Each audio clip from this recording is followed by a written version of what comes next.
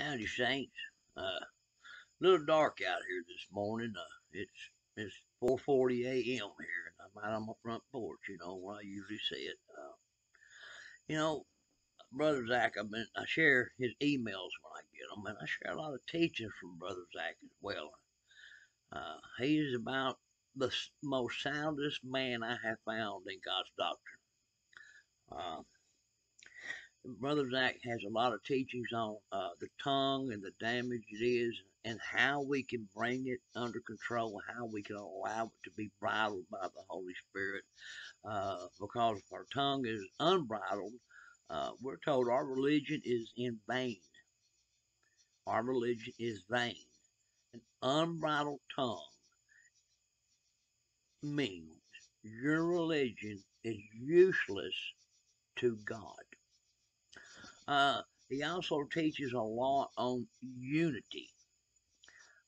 And y'all know that I've spoken on unity a lot because God, that's what He desires. I mean, the Lord Jesus, King Jesus, Lord God, Christ Jesus, whatever you want to call Him, prayed for unity. That was His prayer. Now, I gotta look at when the Lord prayed. I really think I need to pay attention to what He prayed for, like I do Paul in his prayers. I've studied Paul's prayers to become an effectual prayer. Uh, so when we look at the Lord, when He prayed in John 17, He prayed for unity.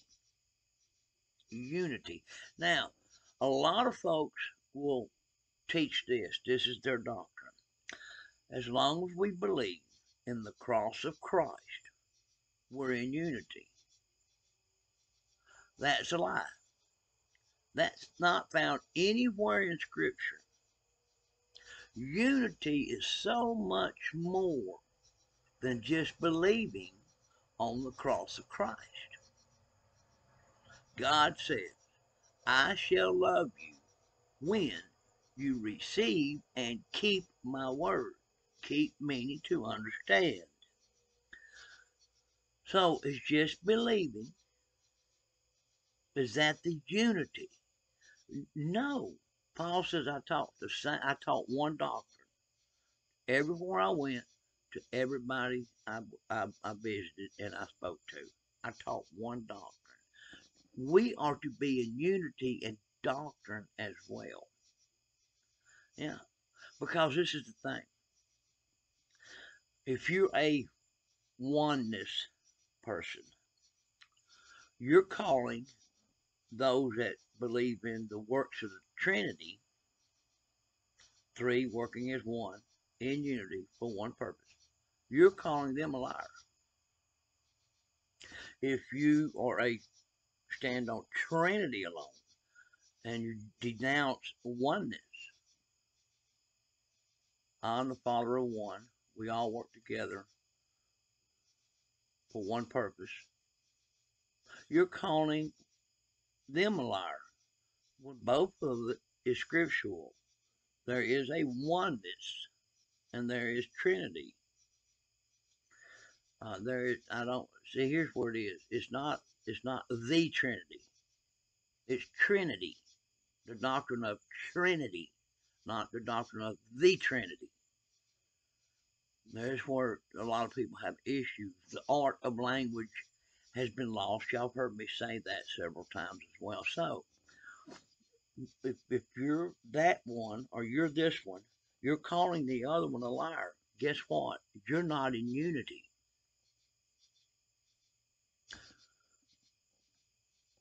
Baptisms, physical water baptisms. We have people saying that you need to be physically dunked in water. That is part of the one baptism. They are calling the ones that preach and teach one baptism, the one that John the Baptist spoke of. He says, he that is coming he shall baptize you. You know, Jesus didn't baptize nobody while he walked on this earth. See, John knew there was going to be a different baptism coming. So, if you teach needful water, physical water baptism, you're calling these that believe in the one true baptism, baptized by him alone, not man. Because really, do you know for certain if that man is a man of God that's dunking you in water? Heck, that might be a minister of Satan, appearing as an angel of light that preaches righteousness, but don't teach it. That might be a minister of Satan dunking you in that water. So, here again, unity. We had to be united in doctrine. One doctrine, not a theology of man. Okay. And some people just can't grasp that. Well, you know, theology is vital. Well, you know, okay, I would take that as being truth if and only if you can show me the one theology that aligns completely 100% with God's doctrine. Okay, so you can't do that. There's one doctrine. The Lord said, this ain't my doctrine. This is the doctrine of him that sent me. There's God's doctrine. The Apostle Paul's. It's that doctrine, that one message he taught everywhere he went to everyone. He never changed it. When he went to the Jews, he didn't change the doctrine for them. When he went to the Greeks and the Gentiles, he didn't change the doctrine for them. He taught one doctrine. What doctrine? Our gospel.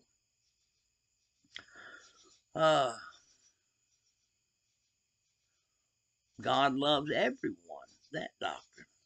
If you teach God loves everyone, and then this person over here is teaching God shall love those who receive and keep his word, like we find in John 14, you're calling them a liar. Unity is not there.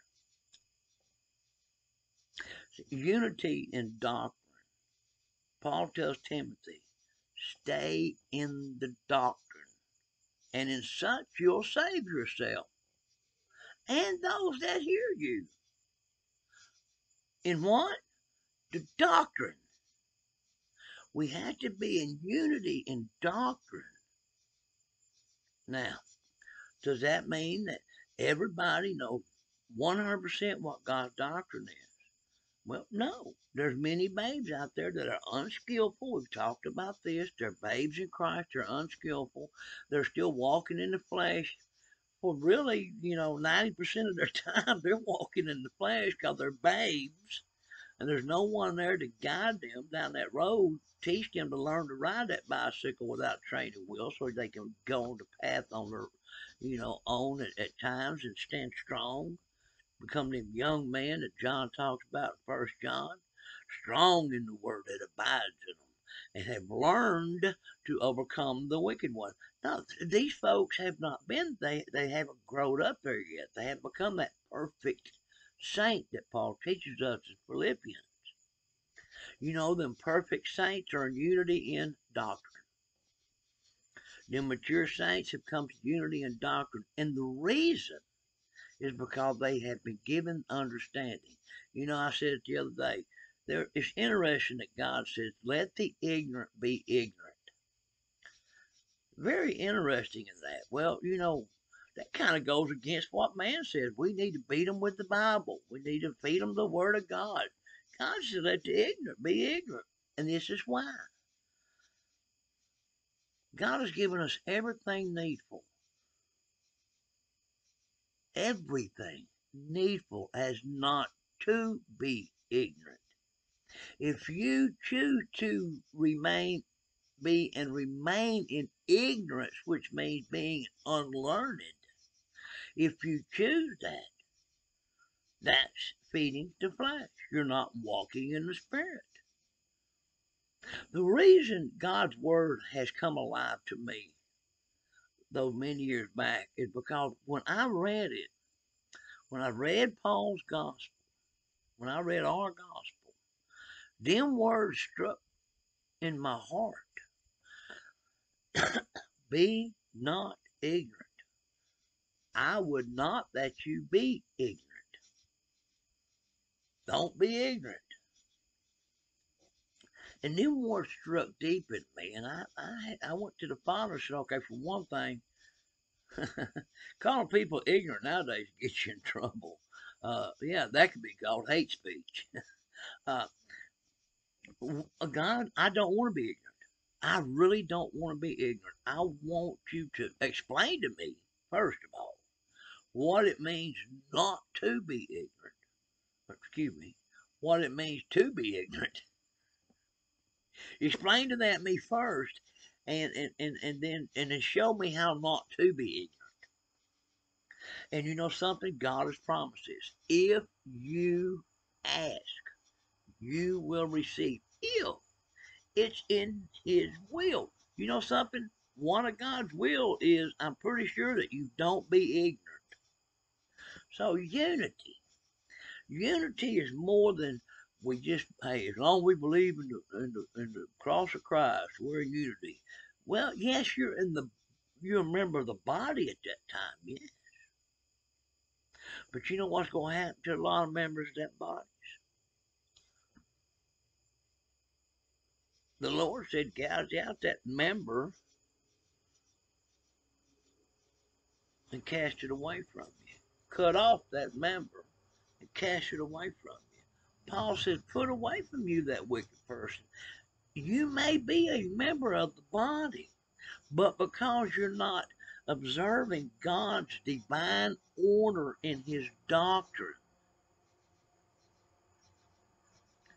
if the Lord says, cut them away and cast them away, and God, and look, when Paul said, put away from you that wicked person, okay, that's not Paul telling us that. Paul had them words scribed when he spoke. But this is the thing. When Paul said, put that wicked person away from you, that's God speaking. So, are you in unity in God's doctrine? I've lost my whole family. They church folks. Yeah, they church folks. Uh, and they go to church and they tithe and do a bunch. There you go. There's another thing. Unity.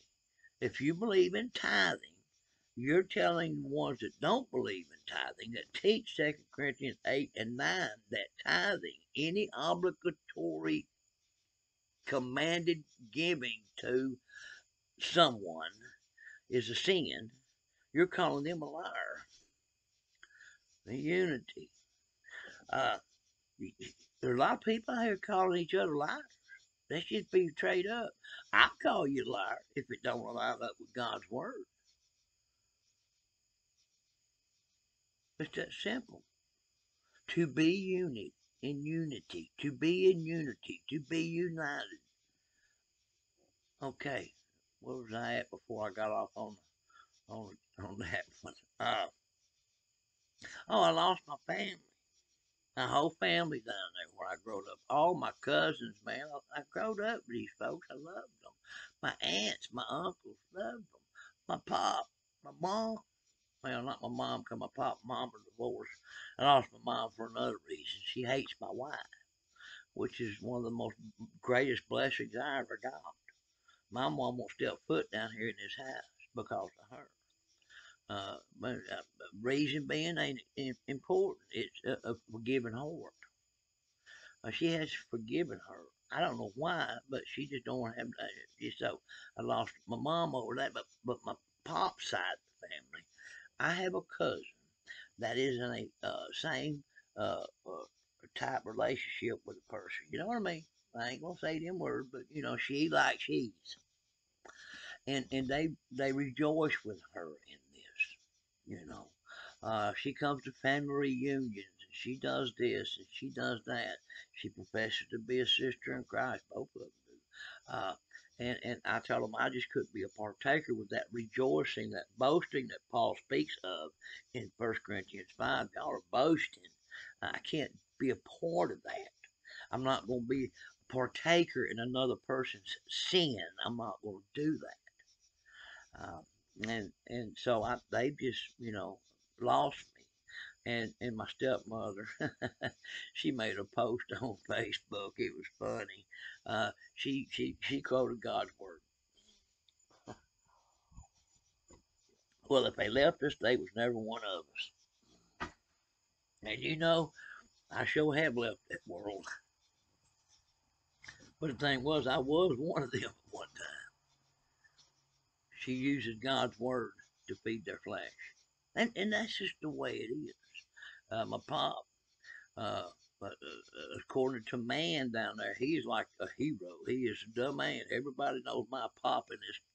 Actually, a lot of people know my pop in the whole state of Arkansas. He was in a position of power to where he influenced a lot of people, and a lot of people came to know him. And I'm pretty sure the day he dies, there's going to be a big funeral. Oh, yeah, they're going to be talking highly of this man. Highly the same man that I asked one time, hey, Pop, can you sit down with the Bible talk about God? And he tells me, you worship God your way, I worship him my way. See, unity. Because the Lord said there's one way to worship God, and that's truth and spirit. And I try to explain that to my Pop. So, unity in doctrine. It's yes, it is the cross of Christ that brings us as we become members of the body, but it's the doctrine that unites us.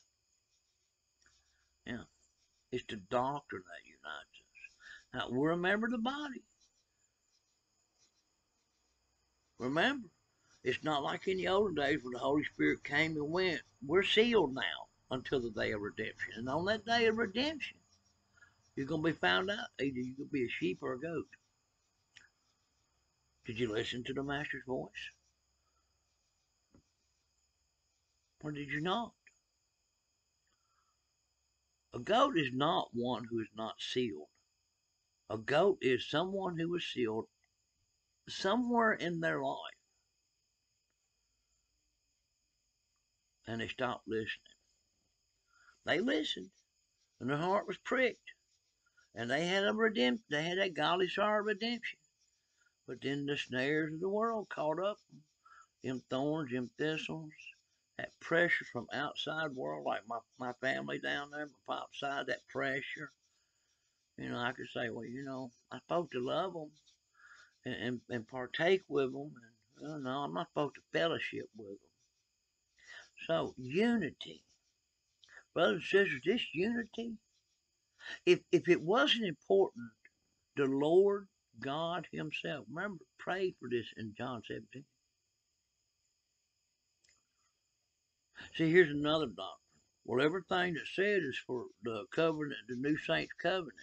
Well, it's profitable, yes. But even in the prayer, okay, the Lord's Prayer is John 17. That's actually the Lord's Prayer. And in this, we see him pray for the apostles. Father, I pray for them that they be as one as you and I. And I don't pray for them alone.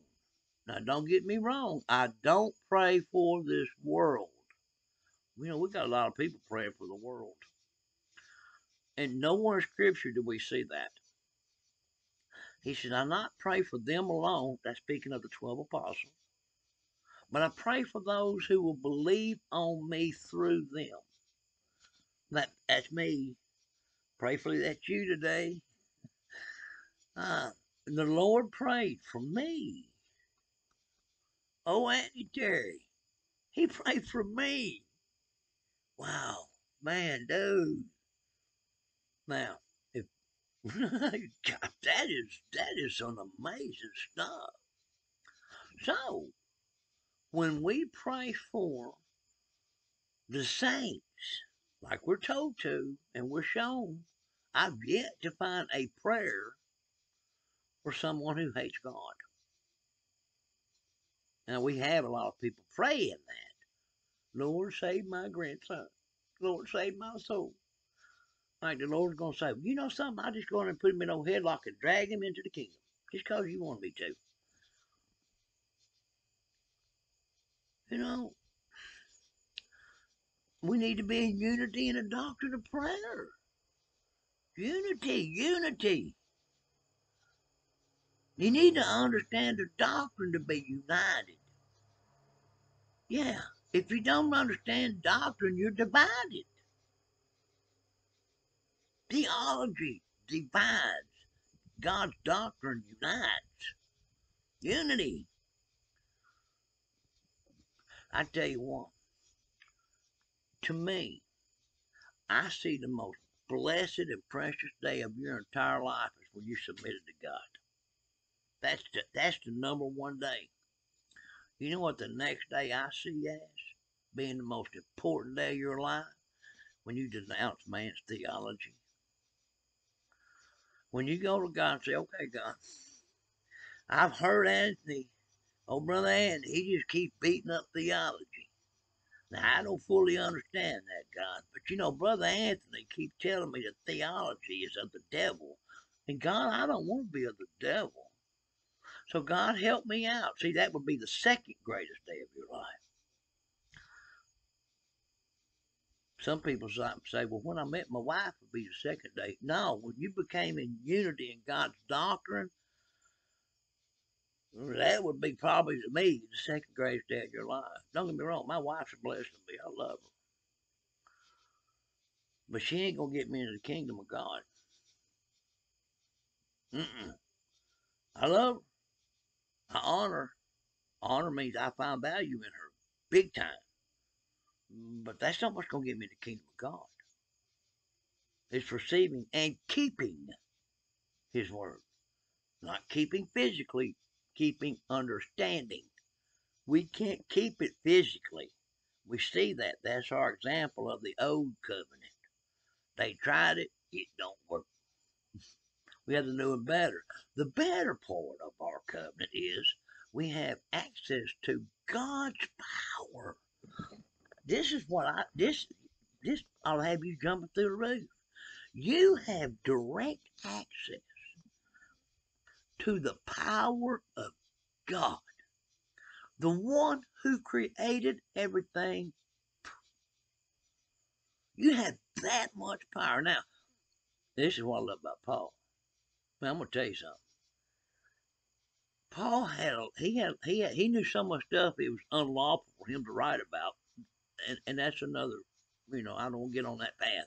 But Paul knew so much. He said it was unlawful for him to even write about these things.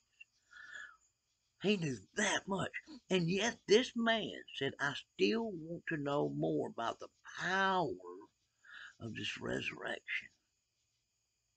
Wow.